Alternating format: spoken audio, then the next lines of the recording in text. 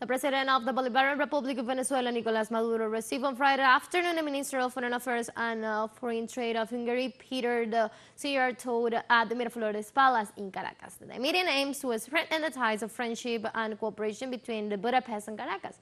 Accompanied the head of Hungary diplomacy, László Varadi, Under Secretary of State for the Development of Relations with Southern Countries, László Salaxes, Deputy of the National Assembly of Hungary and Vice President of the Hungary Latin American Countries Friendship Group, and Michael Tamás Paxut, Ambassador of Hungary, resident in Ecuador, concurrent to the Bolivarian Republic of Venezuela.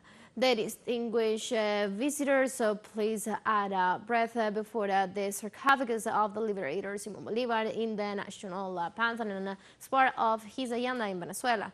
During his stay in Caracas, the existing cooperation between both countries will be reviewed and new alliances of reciprocal benefit will be promoted in a win-win scheme.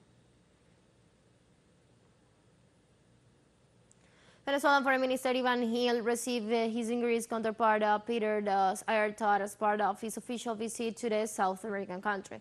The Hungarian diplomat stressed the importance of the visit at the time when the world is dominated by increasingly serious conflicts in international politics. Szijjártó also detailed that bilateral trade increased by 68% in 2022 due to the growing demand for Hungarian water purification equipment and medical technology in Venezuela.